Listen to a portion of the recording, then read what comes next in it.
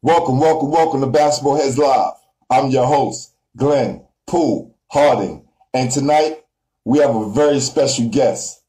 This basketball head is a George Westinghouse standout who made his name on the playgrounds of New York City. He also was my teammate on the Madison Square Broncos AAU team and the Hersh All Stars. R.I.P. to Hersh. This basketball head also helped our team win the Brevoort Coliseum Championship in 1988. College basketball was not part of the long-term plans because he had to focus on home. I know all too well about that. But this just made him more determined to make a name for himself before it was all said and done. No matter if it was Brevoort, Soul in the Hole, LG, West 4th, Nike Pro-Am, or Rucker Pro-Am, he was doing just that. And oh yeah, he also won championships in every last one of those tournaments. In the late 80s and early 90s, this basketball head was leading every tournament in block shots while running the basketball scene and the party scene. As a 6'11" club dancing professional, that's right, he was in the clubs, grip shoes and all. I've literally seen him grab the Studio 54 ball while dancing in the middle of the dance floor. With all those things going on, that did not stop him from playing on pro teams in the USBL and CBA. He also appeared in the basketball movie On Hollow Ground, which won an Emmy and featured some of New York City's legendary players, like our next guest. Without further ado, help me welcome to the show, George Westinghouse standout and New York City playground great, Shane, Captain Nappy, Drisdom. Y'all ready?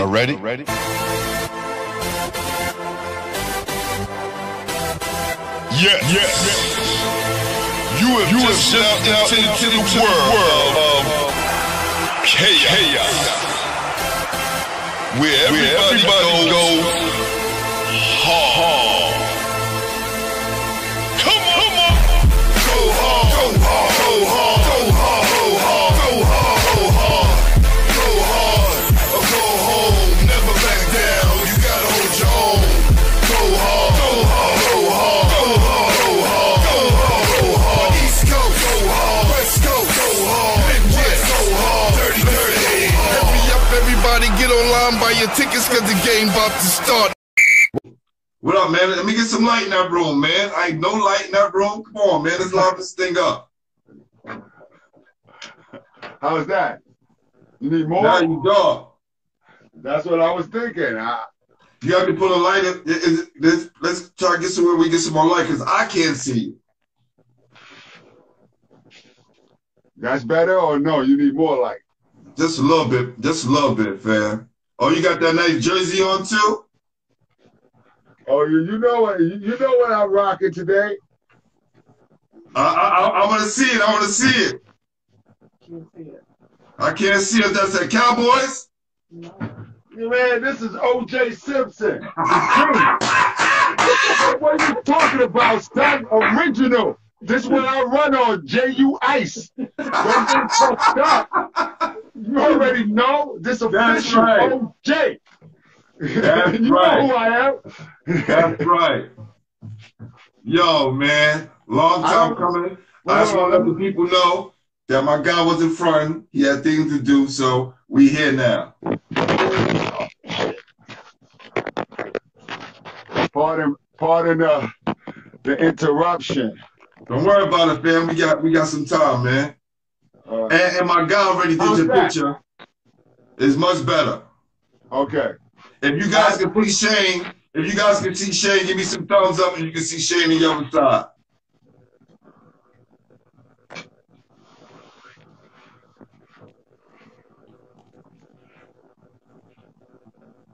Yes, no, maybe so. Give me some thumbs up, you guys can see Shane. Good. Okay. Oh, Haas. What up, Haas? That's right. That's Big Haas. Yeah. God. That's the one in a million right there. That's my big brother. That's right. Good luck. Y'all don't even know. Oh, that's a lot better, Shane. Yeah. You know how he developed that rainbow shot?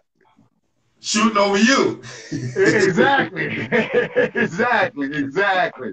Every day of practice. He said, "You not gonna," and nobody caught his shit.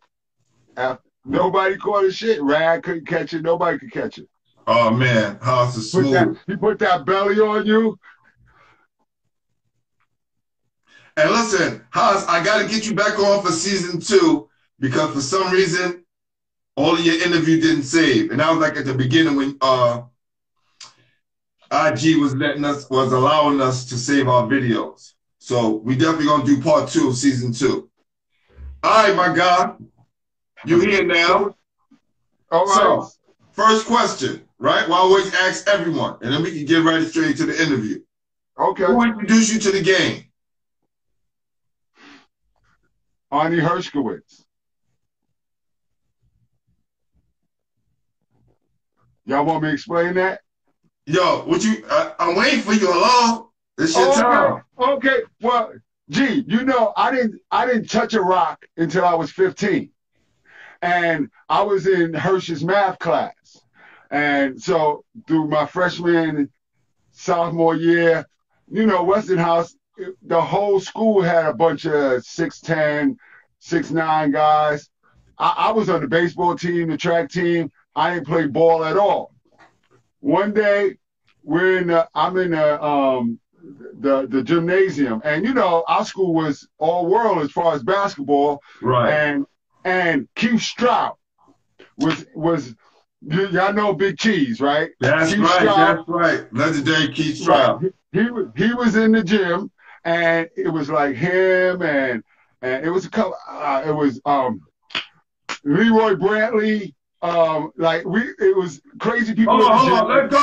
Let people know who Leroy Brantley is, because they probably know about the last name, but they don't know who he is. Listen, names have to be changed to protect the innocent. You know what I'm saying? If you want me to tell you who he is, like he's worldwide. He's nice. He's nice. Yeah. And you don't want to see him on the streets. And his son is Khalil Brantley. Oh, I have no idea. He's nice. He is the #1 player in New York City besides him and I would say you have Juan Carlos and the other guys from the Bronx, St. Ray's, Malachi Smith. But he is the leading scorer in New York City with, I think, 34 points a game. He played for Boys High. Okay. Now he's at Alsadia Lutheran because of the pandemic stuff. Okay. And Brian Brantley, too. I got to give big ups to his brother. Oh, yeah, Brian, super baller, super intelligent. Absolutely. And he's a baller. You know what I'm saying? Yeah. He's a basketball head. We're going to talk about what's a baller in a second, okay? No. The phrase anyway, is basketball head. It's basketball head, not baller. We're going to say basketball head for tonight.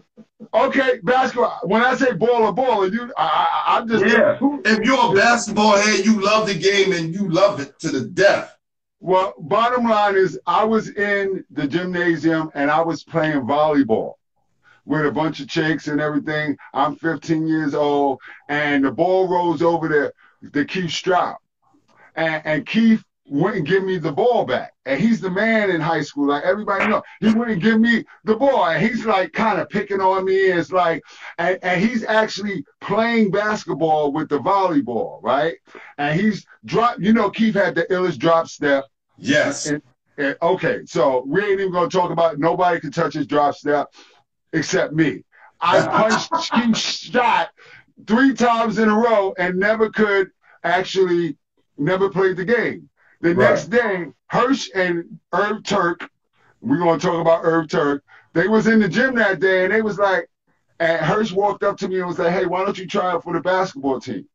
And I said, I ain't trying. He said, I'll give you a pair of sneakers and a polo shirt. And I said, Okay, but he says, all you got to do is try out. If you don't make it, it's okay. I was the last person to make my team my junior year in high school. Wow. And then I met you guys, and by the beginning of my senior year, I was top 100 in the country. Check my stats. Check my stats. Talk that talk. Where you from in Brooklyn, Shane? I'm from East New York, pink houses, building 17. Don't get it fucked up. And we do it mean on this side. You know, East New York, we don't talk. Like, get it, don't get it. You know, I would come out to Brevoort and pop shit, tell my man Horse, I punch this shit. Matter of fact, what's your next question? That's how I met the game.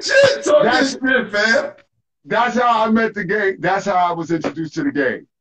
And Hersh, after I made the team, he took it upon himself to mentor me.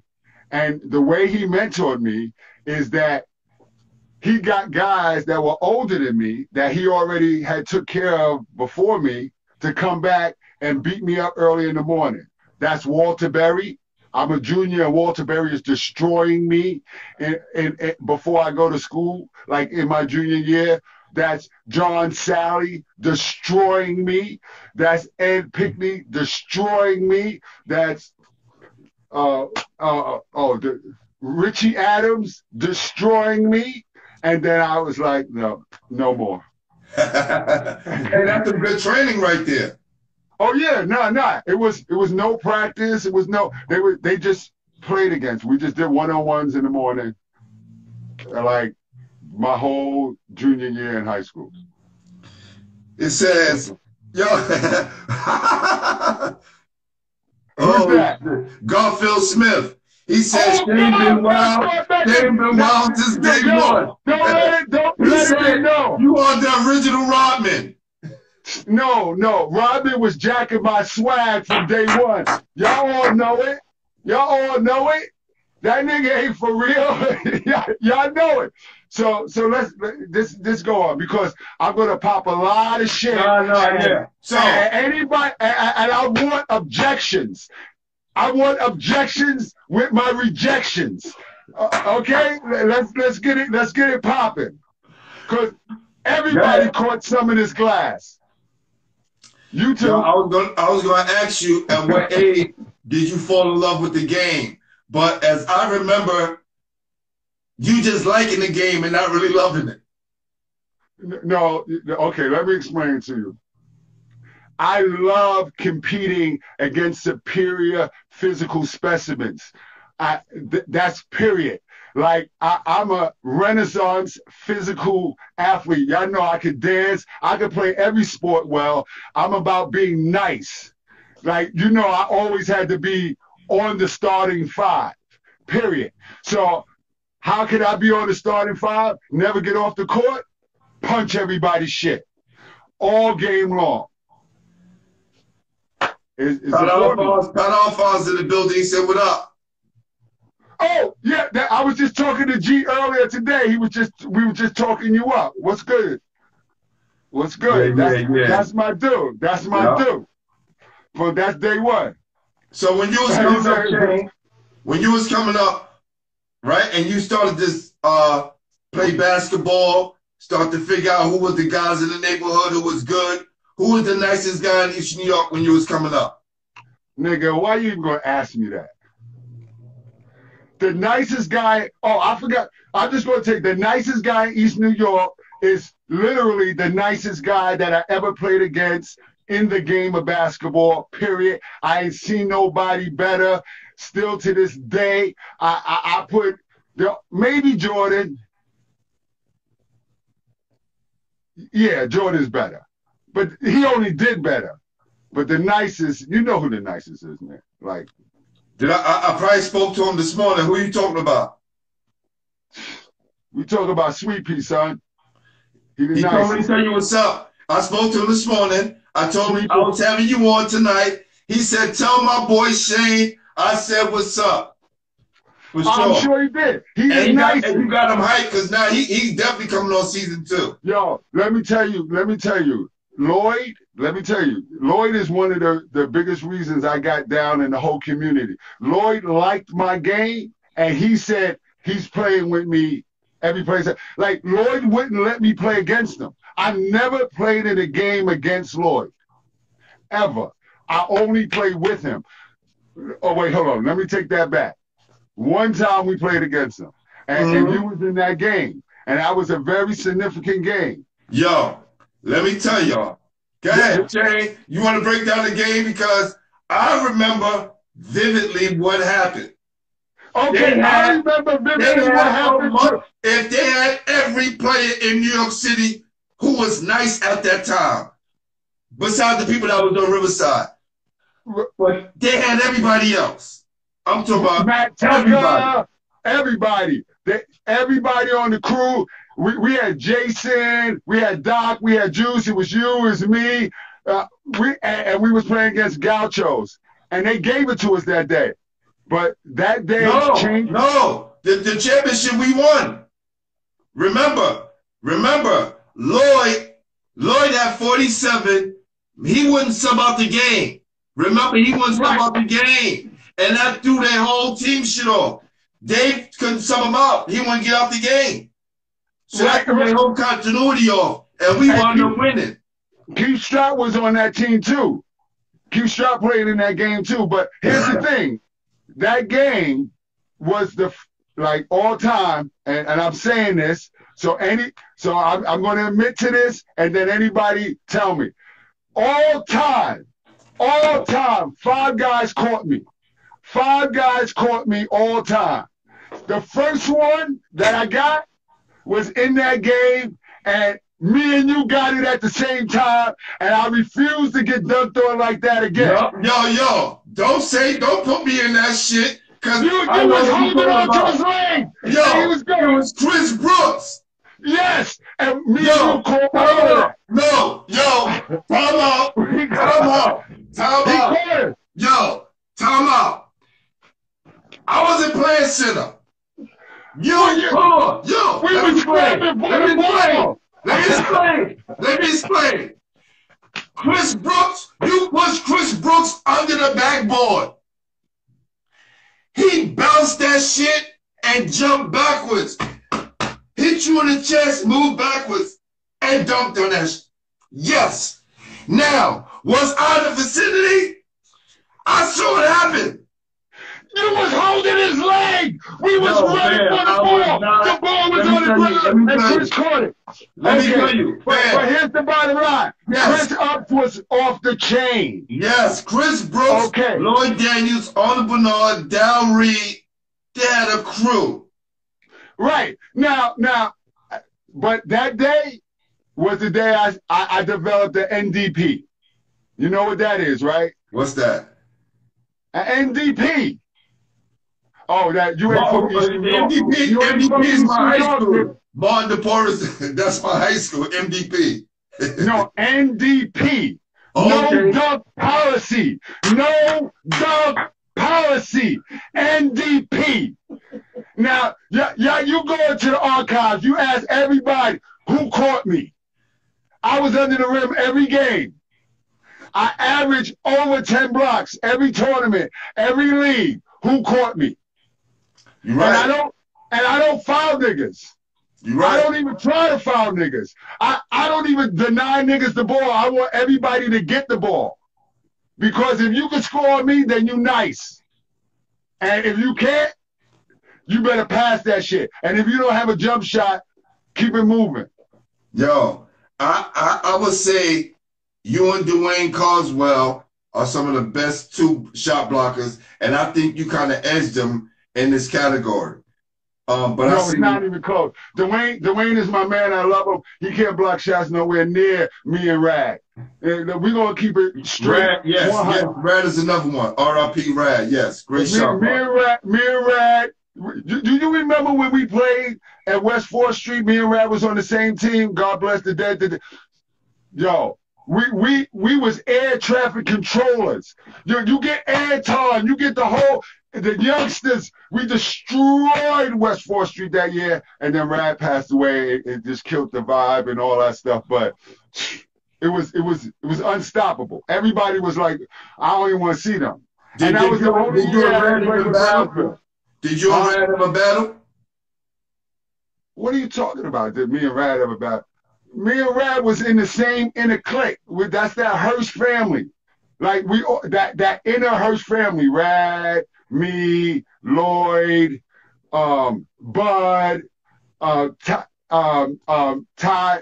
Who's the kid that just went to jail? You know, he was in the high school teacher, Todd Day, Tyrone. Todd Miles? Todd Miles, right. He was in the inner circle with the Hersh clique too. It was certain guys that was like Hersh guys. Skip to Malou, Stephon Marbury. I think me and Steph are the only two Lincoln guys who dared to play with Hersh.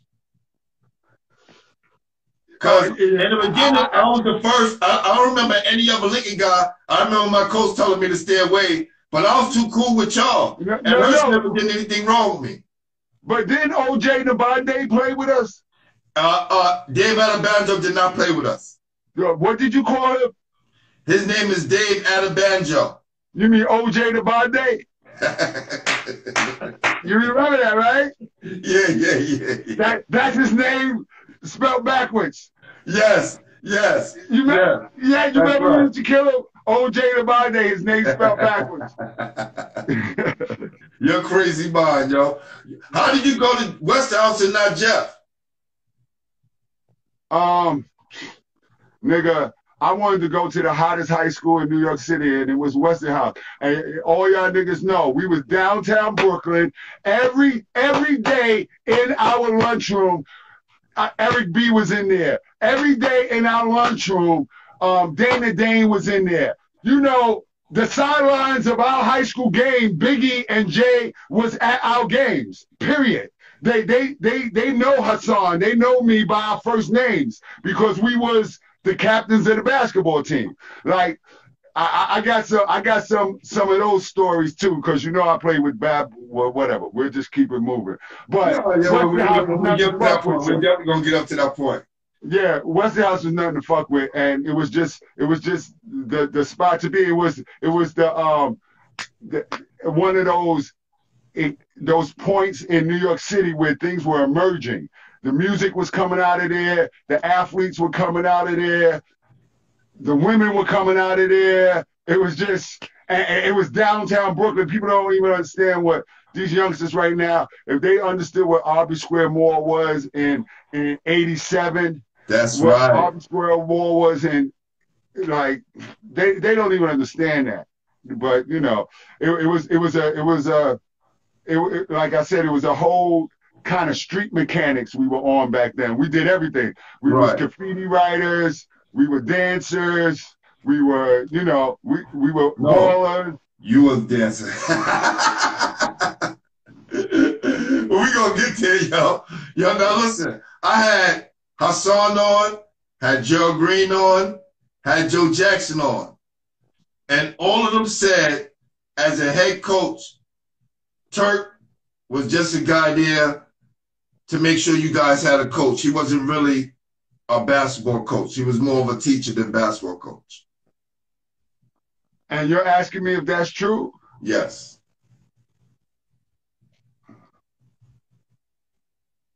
I got nothing bad to say about that guy. No, it's not anything bad. So okay. The only thing that I would say about Turk was that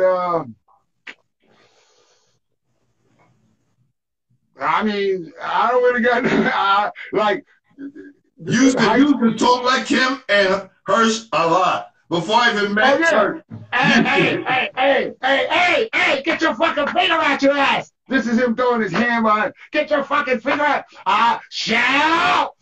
Yo, the way he used to yell at Shannon was crazy. Shout.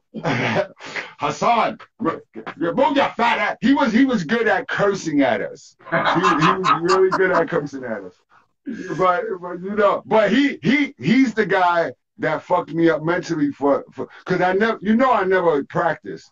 I never worked on my game. I never did none of that stuff. All I did was saying. So this is what I'm saying, right? Because I mean, even after that, I just played.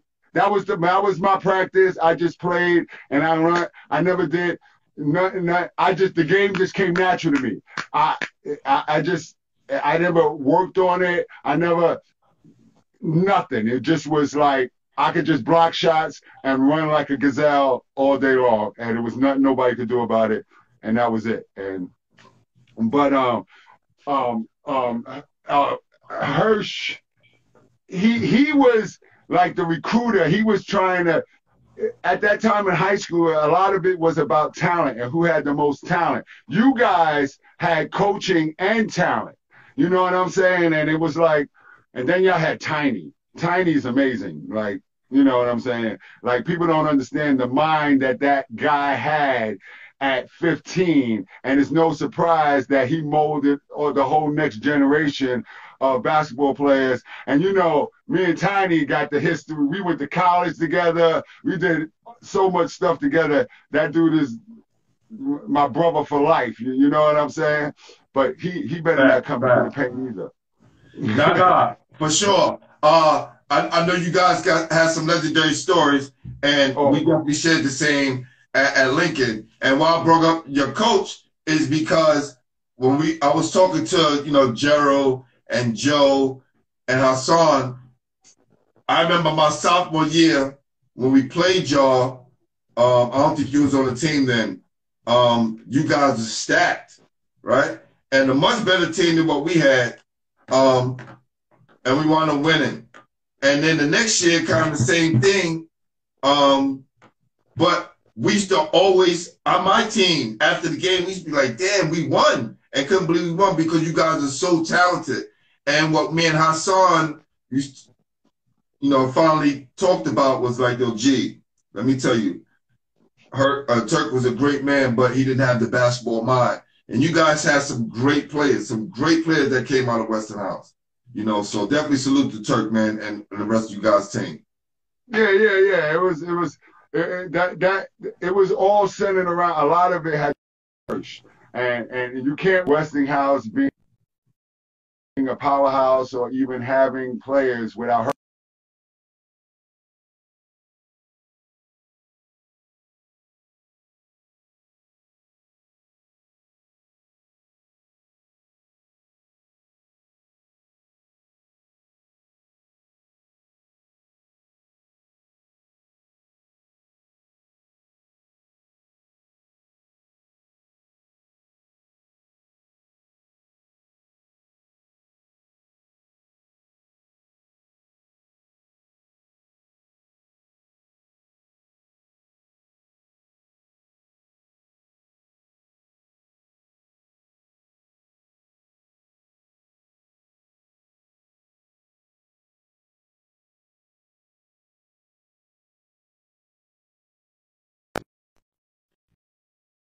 Now, I had triple doubles. Hold on. You were buffering, so we probably have to go back. All right. So you were saying you was buffering, so I didn't hear anything you said. Oh, okay. So can you hear me now? After what I said, I didn't hear your response. Oh, I was basically saying that we beat y'all that my senior year without me. And then we lost to Grady in a heartbreaker, and I had triple doubles. I just said that, yeah. Yeah. Oh, and I had triple doubles and fouled out in the beginning of the second half, and we were up 13, and we winded up losing by 7. And the team that won the city that year, we beat them without me. And so Turk didn't really know how. He didn't know that I fouled out the game. He used to get confused between me and Shannon. So when I had 4 fouls, he didn't pull me out the game, and he was like, hey, he was actually subbing me when I fouled out the game because he thought that the other 2 fouls that were gotten was on Shannon. But this is the kind of thing we're talking about, right? Oh yeah, constantly. Yeah. So Pat Alphonse said after the game, right, you would go to the garage Then he would wash his clothes at 9 a.m. a block from the club. How legendary is that? Yo, Pat is saying he did that, or he's telling you that I did that? He said that's some shit you used to do out to the garage. Nigga, listen. I will burn you. Y'all all know. Don't even test me on this dance shit. That's first of all. Don't call me out. Yes, I was in the garage. I'm one of the illest. I was in Studio 54. I was in Choices. I was in Area. I was in Latin Quarters. I am the club head. That's right. You see what I'm wearing, right? You see, y'all see this, right? That's juice, nigga. J.U. Ice. Everywhere. Madison Square Garden, Radio City Music Hall. Big up G-Ray. Y'all know who G-Ray is? Yo, G-Ray is the king access. of New York. Now, everybody big up G-Ray right now. Hold on. We're going to make some noise for G-Ray right now, for sure. We're going to make some noise for G-Ray. Y'all already know. He's a legend. Salute to my guy, G-Ray. Exactly. If you don't know who G-Ray is, you don't need to know. Exactly. My guy, G-Ray. Right. Exactly. All access. That's all you got to know. Admit one. That's it. And then, yo, it's so crazy, yo. So big crazy. So, hold on, Shane. Hold on. Because I said in the intro, and I don't think people really believe me, I seen you in the middle of the dance floor. Because if I'm coming to Studio 54, I'm looking for my guy. All they do is look in the middle of the dance floor.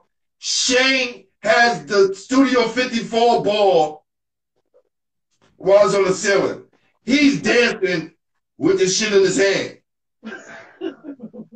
Amazing.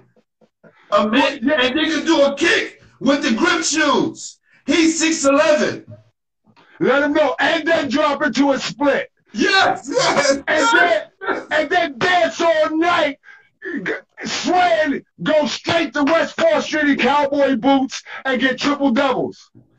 And go home, go to sleep, go home, go to sleep, wake up, and literally go to the garage again, leave the garage, jump over the fence, swim in Carmine Street pool, go to West 4th Street, play 5 more games with Sherm, big up Sherm. Yes. Big up Sherm and those bums down at West 4th Street. Big them up. That's right. Gary Gnu and all those niggas and Ross. Big up all those guys. And then I would go uptown and make some money in the record. That's right. And who did you dance with at MSG? Say at Madison Square Garden. What are you talking about? Pat said MSG, so I'm thinking Madison Square Garden. Who did you dance with in there? Because I know you danced with everybody. He just talking about how we used to just have the juice at the door. For sure. Right. Let's tell the world right now. The world right now. That whole Westinghouse Brooklyn crew, we was walking in the door to Jordan games with no ticket. J.U. Ice all the way front and back door. They don't even know. We was big up G-Ray again. Big up G-Ray again, because you know I got New York City basketball. If you was part of New York City basketball law, let me tell you something. In the 90s, the club scenes was crazy in New York City. And everybody wasn't invited. No. You had to know somebody. And we would go to the doors and you want me to give you a story? You want me to give you a story? I'm uptown chilling in the bed, you know what I'm saying? And Hersh calls me. Mobley and his brother, he just made the league. They're standing in front of Nels. He's just signed a $1 million contract. It's 2 other guys from the Bucks there with him, and the guys at Nels won't let them in. He's with Hersh. Hersh calls me. And immobily, you know, he calls me, and I come down to Nell's with a West 4th shirt on, shorts and sneakers, and you know how you gotta be. And I go up to my dude, and first of all, they part the rope for me. As soon as I walk up, they don't even look at what I got on, because it don't matter, because y'all know who I am. I'm Snake. Straight like that. Like, don't get it fucked up. Everybody know I ain't lying. I walked in every club with a crew anytime I wanted, straight up, on dancing skills. Hold on, Shane. We're going to make some noise for that, because I don't think people really realize how you shut New York City down on the court and the dance floor. I'm trying to tell you that, like I said, I'm going to pop a lot of shit on this thing. And somebody because I got more. You said there's no league I ever played in that I didn't get the most blocks. That's first of all. And I led every team I ever played on in minutes. No coach would ever take me out the game. Dr. Selly didn't take me out the game. Don Jenkins, you remember Don? Yeah. Never took me out the game. Mr. Lorch never took me out the game. Mousy would never take me out the game. Big up Peter Shue, never took me out the game. Big up Ed and Smitty, never take me. I never come out the game. Never come out the game.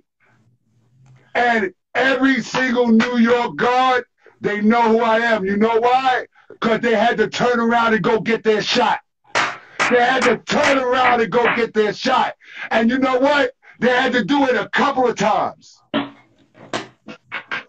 A couple of times. That summer. You had to get some real jelly on your shit. Or you had to have that shit. Yeah. What was life like for you after you left Westinghouse? And I'm going to leave this up to you, right? You tell me the school that you went to, and that's going to be on you right here. This is your time.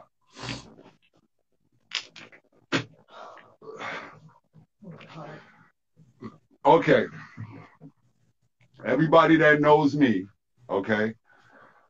First of all, let's get a big up at everybody from 1986 to 2000. There's nobody that's wilder than me. Nobody in the whole New York basketball scene. I walked out on, I walked out on top 20 coaches because they didn't call me Snake, nigga. They didn't call me Snake, and I said, yo, you can take your scholarship and shove it. You understand what I'm saying? That's who I was. My freshman year in college, I led the nation in blocks. I was second in the nation to Larry Johnson. I came home. Now, I'm from the East, so the East is a beast, and sometimes the beast got to eat. And sometimes it may eat people in your family, and then you got to slow up, and it change up your direction and things like that when you're fighting the beast. But then I went to St. John's because I was like, oh, I'm going to go there and just rock over there. Malik is there, Jason there. You know Jason, my big brother. He's like, yeah, come. So I'm redshirting at St. John's, second player in the nation. I'm wilding now, son. I'm in New York City. I'm hanging out with every rapper.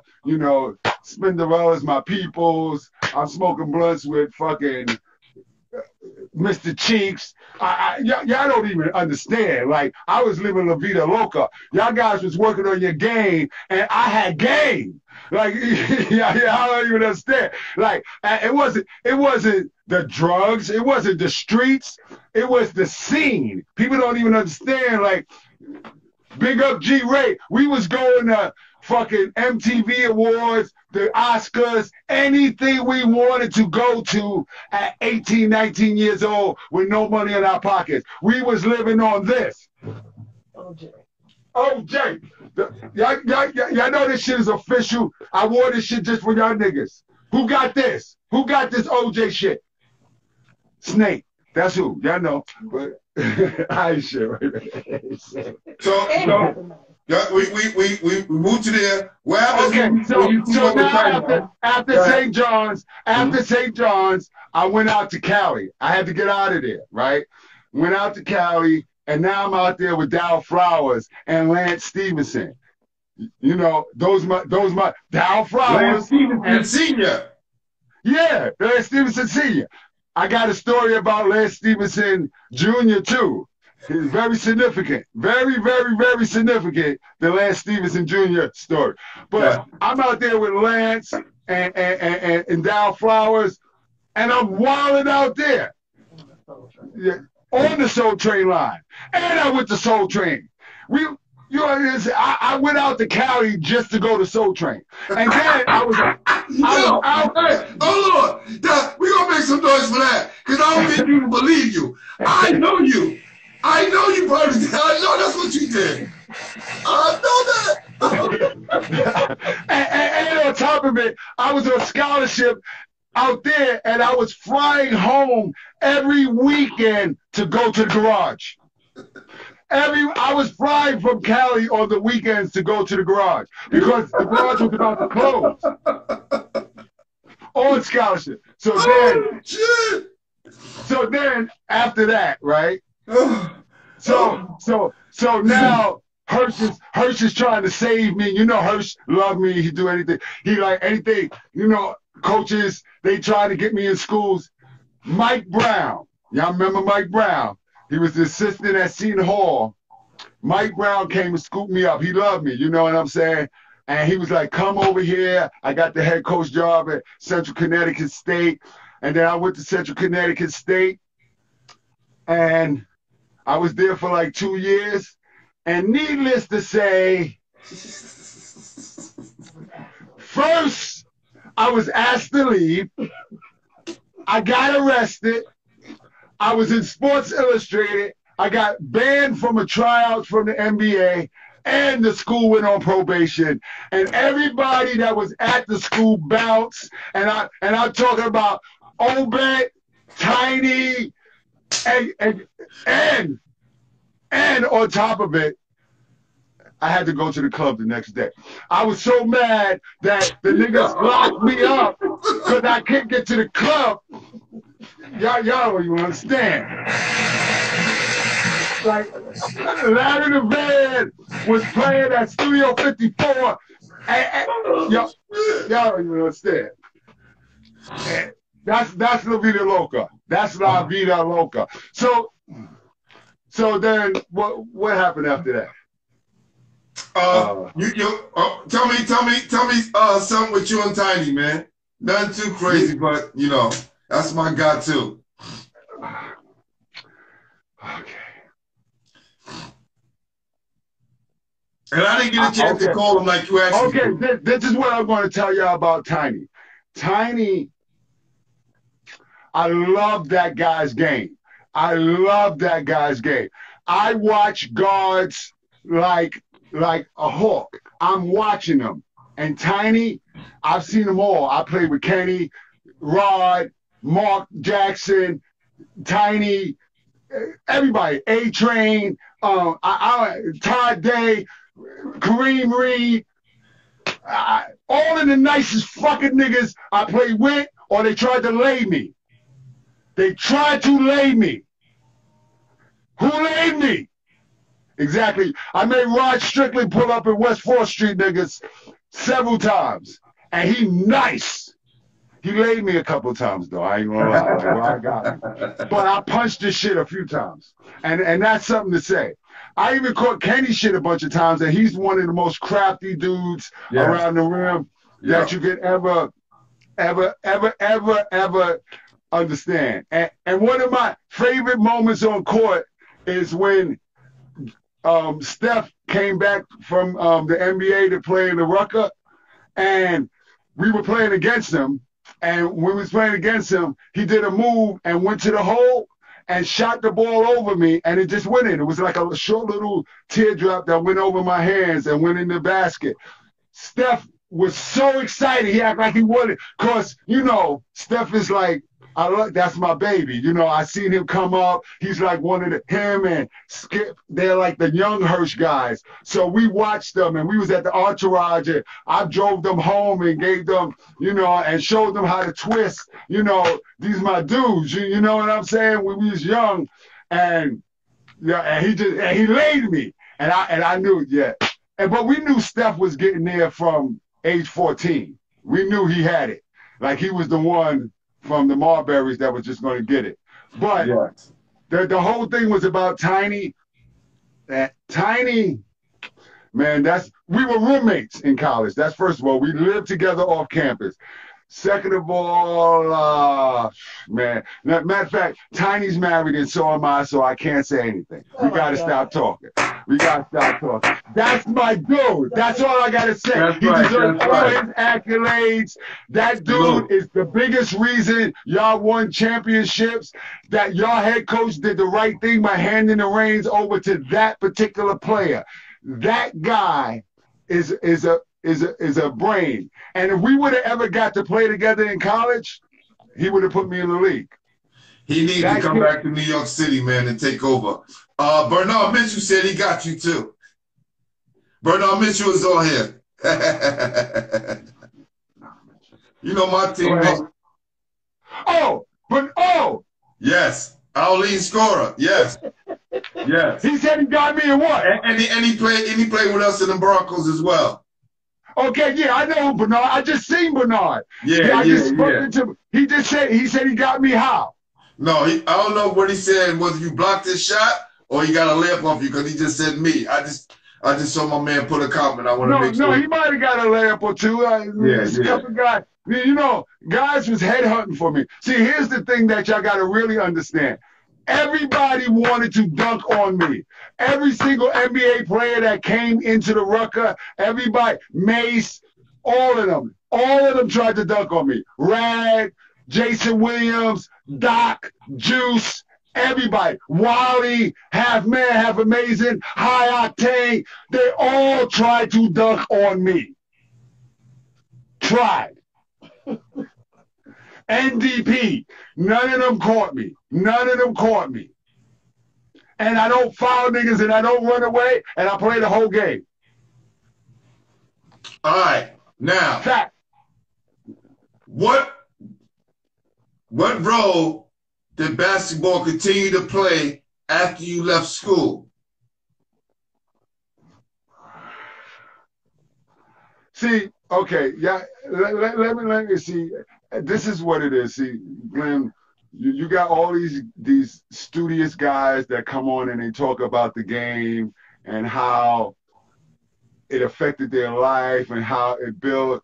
The game was a toy to me. A game was a fat ass bitch that I fucked good for a while, and then I let that hoe go, and I'm good with it. I don't have no regrets or nothing. And believe me, the NBA missed out on me, nigga. Like you understand what I'm saying? The NBA missed out on me. Some guys that it's like, damn man, I didn't get that money. Nigga, please. It's NBA guys right now that walk up to me and go, yo, you Captain Nappy. And people don't even know who I am. You know what I'm saying? And right. It's funny because I did so much bullshitting and everybody was like, damn, you should have made it and you fucked up and you should have did this and you should have did that. They didn't know you. And just at the end of when it was like, oh, he's like almost approaching 30 and all that stuff, all that Streetball shit hit. And then it kind of made me super popular. And it didn't make me rich, but it gave everybody it didn't make me a basketball player. It actually let everybody know that this dude was doing it. I didn't become the shot blocker after that. I already was punching niggas shit for years and years and years before that. And I don't make, and that's it. That's just what it is. So the role it played for me was that it was an experience. It was like something I did, and it was good. And I met the dopest dudes, and I had the illest adventures, and I got so much. I got the thing that you can't actually make yourself have, no matter how much money you get. You know what that is, right? Right. What is that? Let me see. I can't see. Hold on for a sec. Well, yeah, what happened?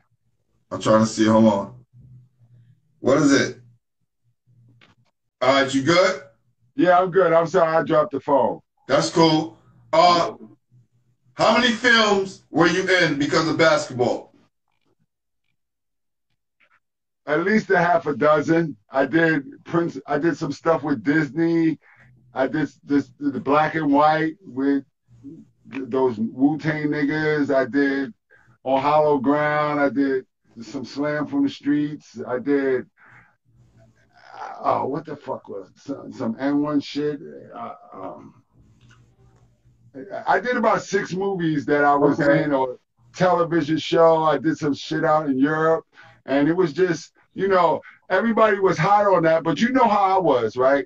Like, here's the thing. Because I never grew up watching basketball, it was never nobody that I was like, oh, I wanted to be that guy. And I wanted to be that guy. That's you true. know, I was never like that. Y'all used to be told, oh yeah, the game was on last night. And I used to be like, you know, I was watching BBC. You know, y'all know me. I'm the big nerd. You didn't watch games like we did.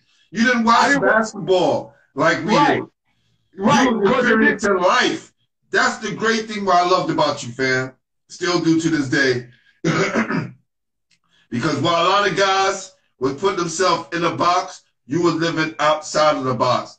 And then a lot of us learned to start doing that once we got older. You was doing that as a young man. So everything you said, I definitely know it's official. No, I appreciate that. I appreciate you saying that, because you was like, okay, so now let me go back a little bit back in time. But Glenn Harding is one of the first guys to coin me Snake. Him and Lawrence Pollard called me Snake, and from that day, I made the whole world call. You know why I dropped the name Snake, right? Because after my school went on probation and all that shit happened, the coaches, because you know I wouldn't let nobody call me nothing but Snake. So Snake is the guy that got blackballed. So I had to drop the name. I went overseas a couple of times. Went to South America. You know, I did all that CBA, IBA, and all that stuff. But I just never stuck, because coaches were looking for me to give an appearance. You know, people was asking me to cut my hair. Would you tell people my locks? I have my locks in the 80s, and they wasn't letting guys get in the league with locks in the early 90s. Now everybody in the league got locks, and they was like, cut your hair. And I was like, and I kept moving. You know what I'm saying? Because it was never the game. You know, I might have could have made more money playing the game, but man, I couldn't have fucked that bitch no better than I did. I don't care what y'all say. I don't care what y'all say, nigga. There's some niggas that had that thing. I did whatever I want, and I got every hood from Cali. You go up there and talk to Biv. You go to Chicago, go to Detroit. All those niggas, I've been on their court, on their block, blocking their shit. Then we go smoke and drink Hennessy and get fuck with the bitches, because that's how we do. You know, and it's mad love. That fraternity, Very true. Everybody talks about that fraternity. People don't know that fraternity doesn't come from college. It comes from the streets.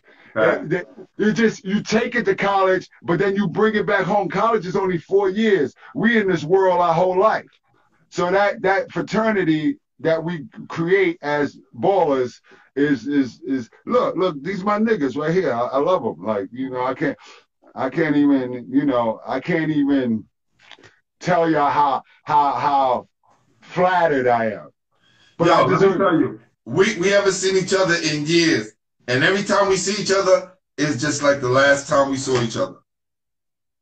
Cause see, you don't want to talk about our history, but we're gonna just leave that stuff. But we good.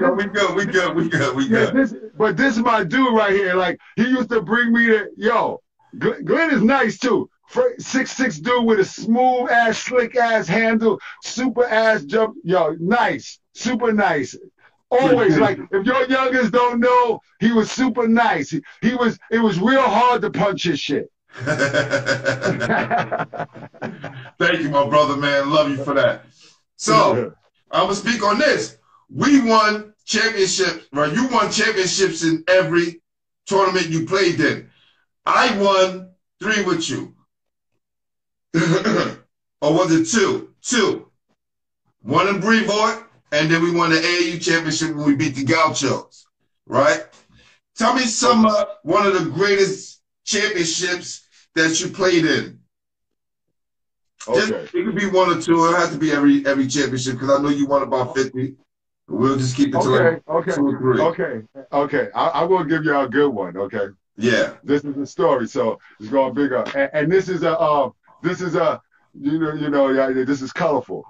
So I was doing my thing, whatever thing I was doing, right? we 3 years undefeated with Bad Boy, right? I get caught up in something up in Valhalla. So I get snatched up. I'm locked up. We got a championship game coming up in the Rucker, right?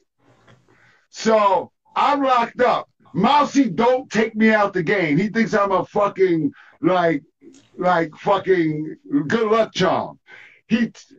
Real talk. He tells Puff, I'm locked up. Puff gives him the money to come up to Valhalla to bail me out but Mousy got he a felon. So he can't bail me out. So who bails Captain Nappy out of jail to play in the Rucker Championship? Ron Artez.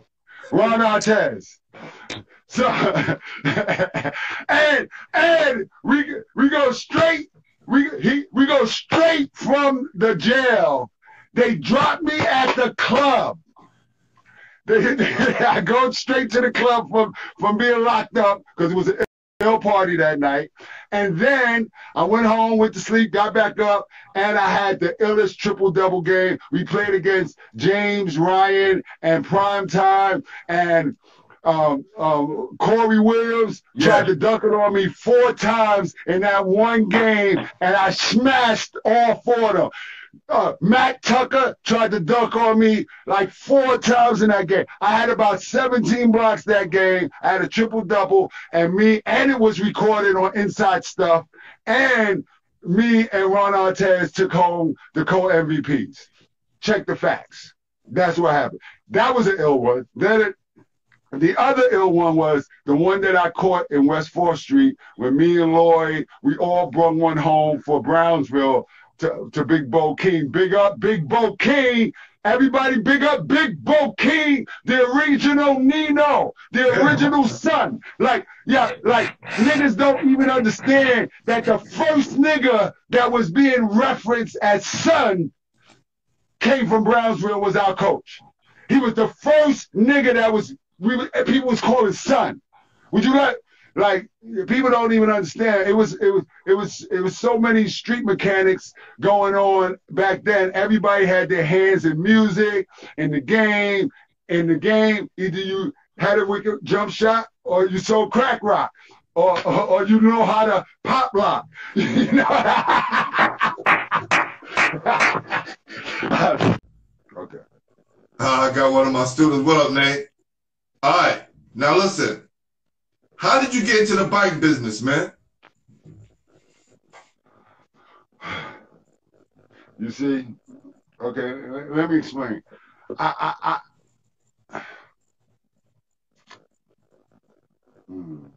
I'm in the business of buying and selling. Okay? And I deal with specific items. And some of them are bikes, but there's a wide variety of other items. And basically, I have a following based on my customizing and refurbishing, but it's really all about me finding a way to make $1,000 and better a week without paying taxes and having a boss. That's all I'm trying to do, nigga. I'm hustling. I'm a hustler. I'm a hustler. I'm a hustler, homie. Yo, Joe Green said Shane would have helped us at Westinghouse when he was there. I mean, obviously, I add on to every team. I punch niggas shit. I punch niggas shit consistently. It's no, like, what are you going to do? Like, I tell people, I'm going to get 10 blocks in this game. It's going to happen. I said it don't matter. Ken Bannister, I sent his shit back down court. Larry Johnson, his shit down court. Alonzo Mourning, his shit down court. Sean Green, his shit down court. Oh, everybody from the city. I'm gonna bag Sean on this. Facts. All day. And I keep saying, who got me? And all these basketball players, who got me? Maybe some of y'all got layups, but y'all still went home with L's. All right, Shane. Let's have some fun now. Okay. Top 5 playground legends, New York City history. Top 5 playground legends, New York City history. You played with a lot of them. Just the playground legends? We get to the other players. Let's go playground legends now. Okay. I gotta put Lloyd first. Okay, I gotta put Lloyd first because he's just the nicest.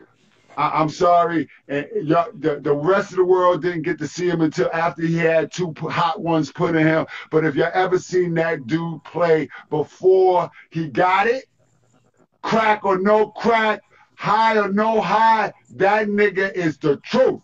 He's the first truth. That's first. Second, Term. Term is a beast. Ron Matthias, he'll be on season 2. Facts. Okay. Ron Matthias he's another one. I played against him once, and he said, yo, I'm not playing against you no more. After I played against Term one time, he never let me play against him ever again. As Term, except for when he was in the USBL, because he was playing with the Long Island team. I was playing with the Connecticut team. But Term, okay. Man, okay. Lloyd, Daniels, Terminator, Ron Matthias. Who else? Because you know I'm going. Okay, I got. Oh God, what's his name? I got this guy right here. People don't. It's unfortunate that Carlton Hines. Carlton Hines, my guy. People don't understand.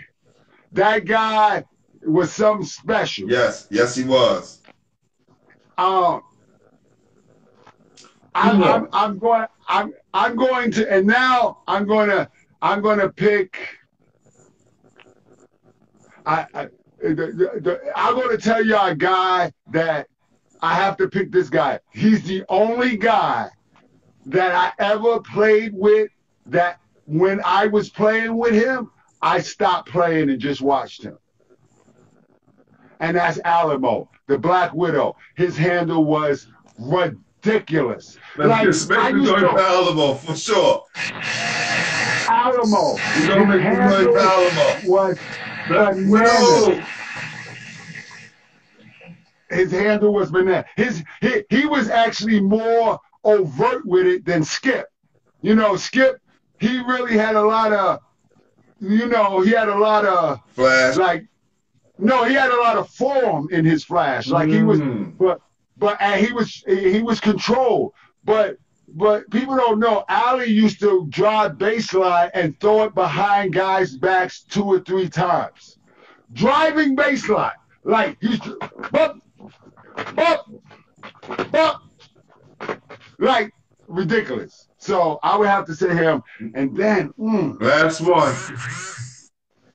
You know you're gonna have all your boys hitting you up in your DM like, why you ain't named me, son? Why you ain't named me? Nah, because, and I'm gonna say, because you ain't nicer than the niggas I named. And that's right. And I'm thinking about guys that I actually seen just destroy. Last one.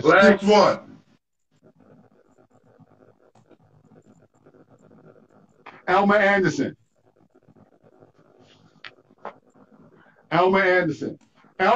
I gotta give Elmer his props because Elmer is the reason I don't have about 8 West 4th Street championships. I only got like 2 because of Elmer Anderson, and I can't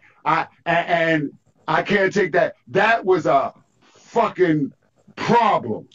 That dude was a problem. If Earl didn't punch Elmer in the mouth, we would have won against Primetime that year. But once Earl hit him, it changed the dynamics of the game. Crazy. All right. Top 5 tournaments in New York City. You played in them all. That's what I'm asking you. Okay, I'm going to give it to you. The Ruck, West 4th Street, Soul in the Hole, Kingdom, and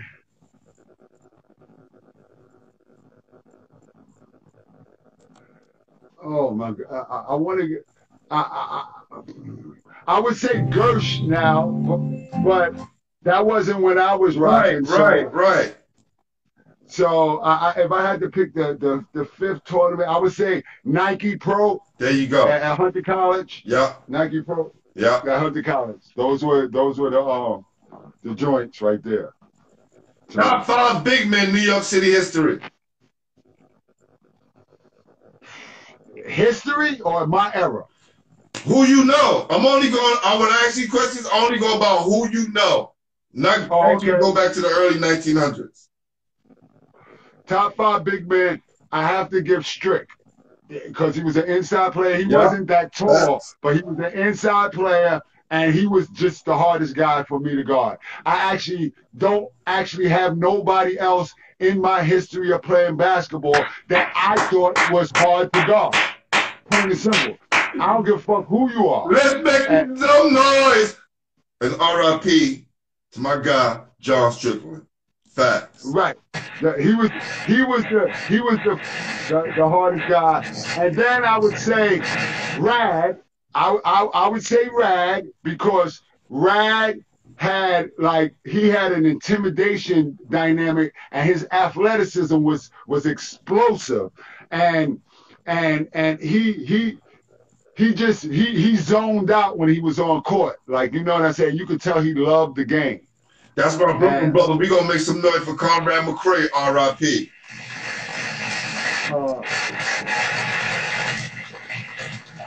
See, unlike our other shows, we don't do a moment of silence. We just make some noise. That's right. Celebrate their life. Right. So now, if I had to pick, who would be the fucking who else? Okay, me, like straight like that, because everybody tried to dunk it on me. I got crazy chips.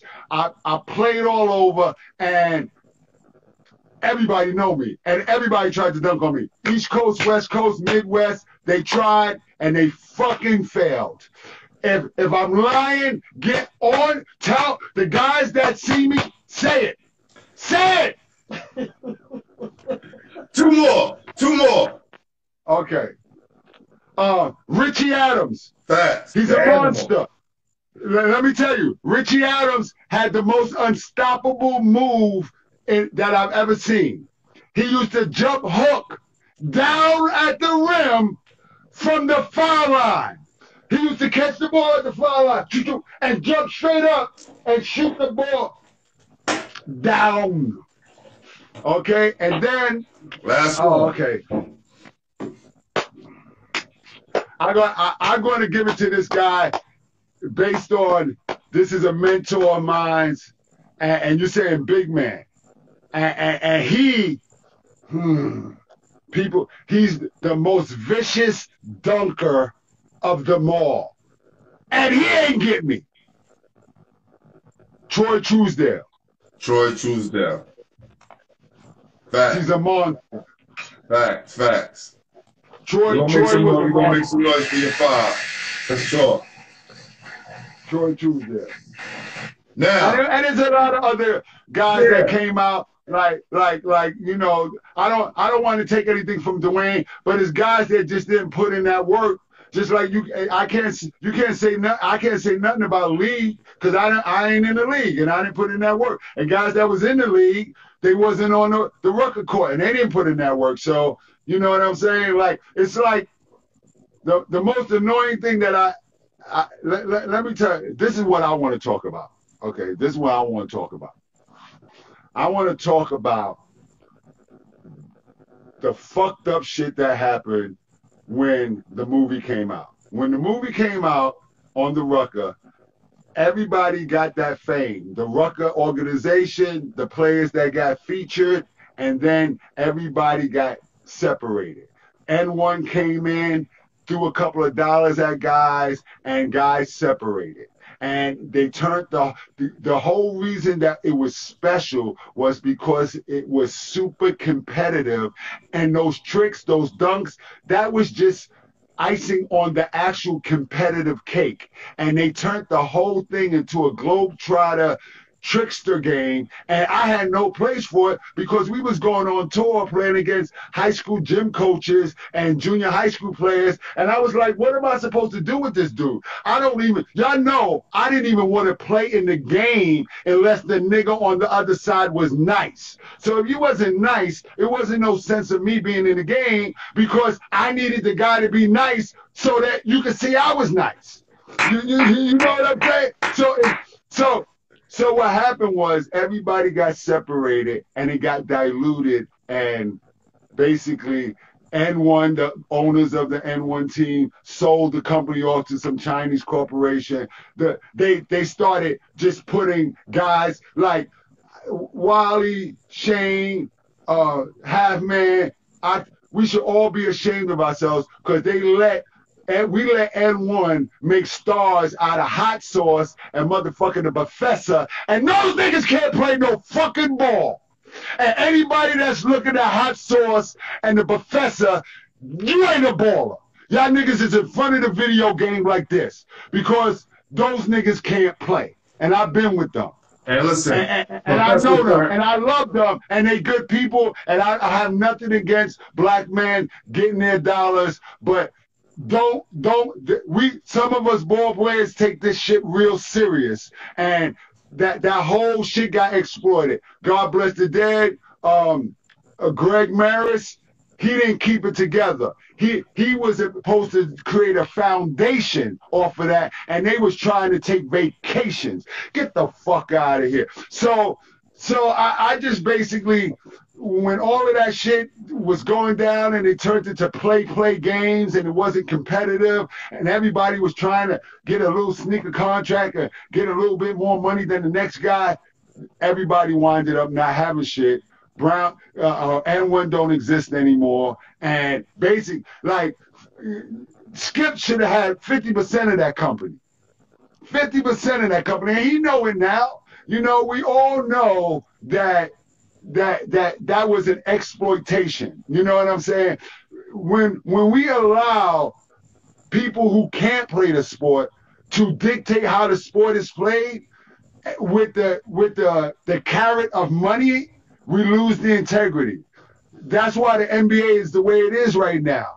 You know what I'm saying? These big contracts, they bought out the integrity of the game. How dare a guy get on court? Like, LeBron will never understand how good he could be if he played with hand checking. The guy, he can't be hand checked.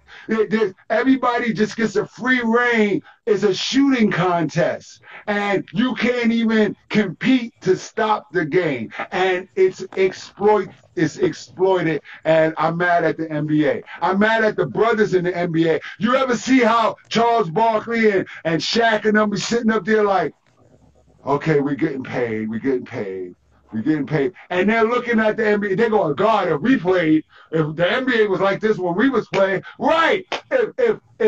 If basketball was like this when we were playing, it's just, and it got watered down to make it more Europeanized, to make it more Asianized, to make. And it's nice. We want black millionaires. We want guys to come up and give back to the hood and all that stuff. But the game is so weak. I'm sorry. I'm glad I'm not a fan because I could get an objective opinion. The shit is weak. And there's no more drop stepping. There's no more. Now niggas get the fuck out. The whole league, the rules of the game are dousing the athletic ability of the next generation of black men coming along. Because we had to tone it down so that they could play with us. Get the fuck out of here. Yo, let me explain something to you. That's why I shut the hell up, because you're so on point. I remember saying to someone, when the NBA bought into EBC, I told people that was the end. But people didn't believe me because they always say, you know, you hating. I knew it. Whenever a big corporation comes in, it sucks the authenticity out of whatever it's a part of. It's going to bring you money. It's going to bring you fame, but it's going to take away from the game that was natural and authentic.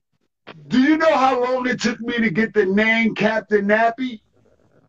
Do you know how long it took Terminator Ron Mathias to get the name Terminator? He had to put in work. Now you go up to the rucker and do 2 moves and they call you Skip to my doo-doo and High Superfly. Well, we're not gonna put no dirt on our guy's Skip name, but I understand what you're saying, because I use this example of, and it's not to knock him, but it's a new guy, right?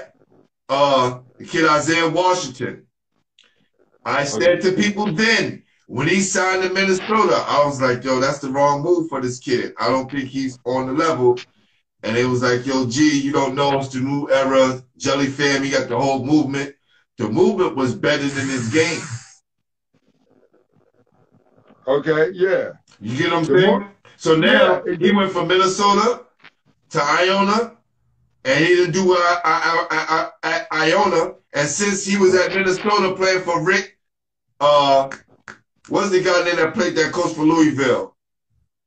Rick Pitino. I don't watch basketball. Rick Pitino. He was playing for Rick Pitino's son. Rick Pitino got the job at Iona and told him he got to find another place to play. Okay. Which is crazy. No, I'm just saying to your point, or adding on to your point, how they just get names out. Guys get names too early. They get oohs and ahs when the ball is going out of bounds. And there's no real basketball being played. Now, we do got some real guys, some new guys coming up. So we're not going to knock the new guys that's coming up. But, boy, New York is taking a hit. Yo, athletically, every generation gets better.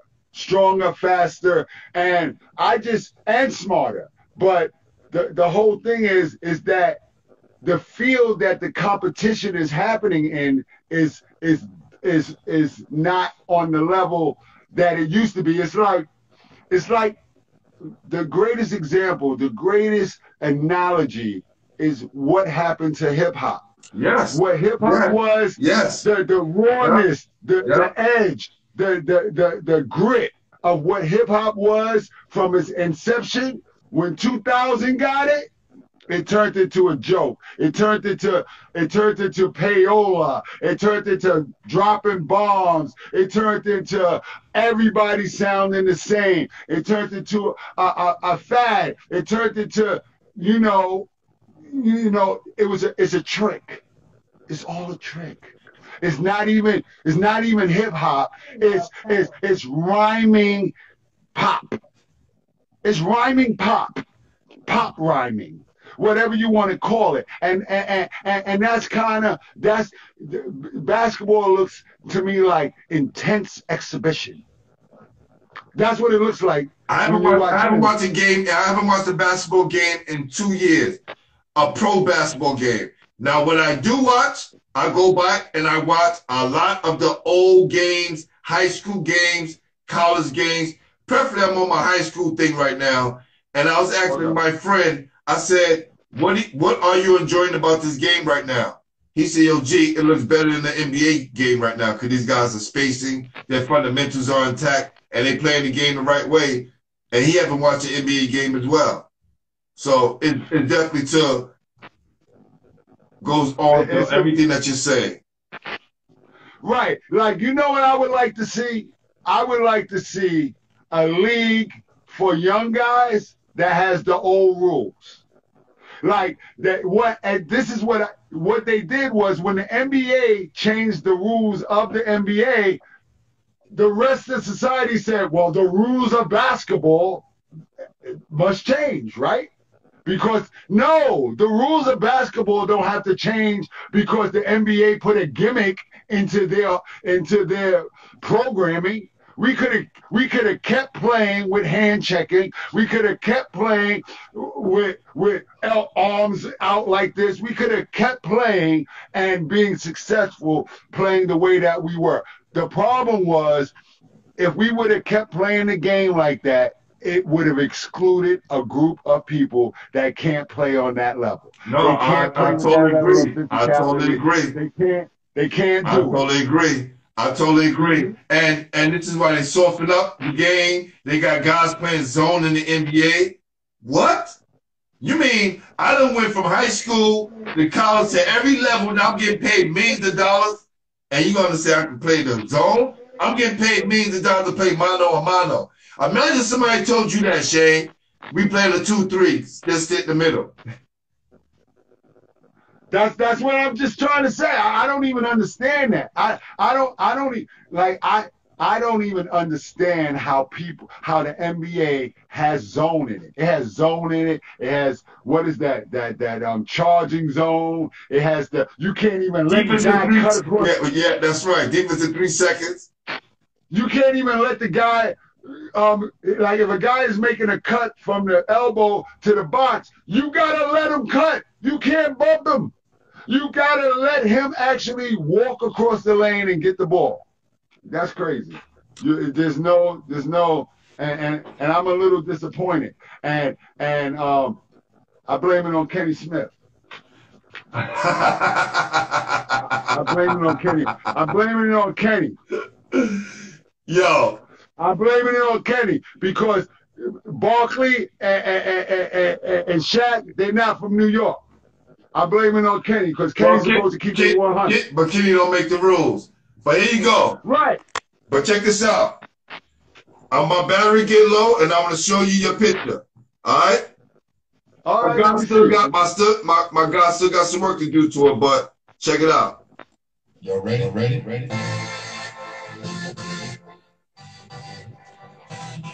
Yeah. He got you with your dreads and without your dreads. Right? So you got to tighten it up. Okay. That's without your dreads.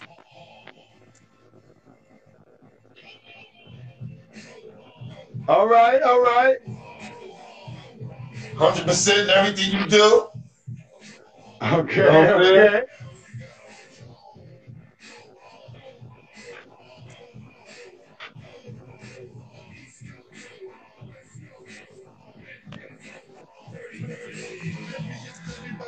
So listen, what I'm gonna do, I'm gonna hit you up so I can get your guests, right? Because going into season 2, which we're gonna be going into after the new year, to say that I think your guest 97, we have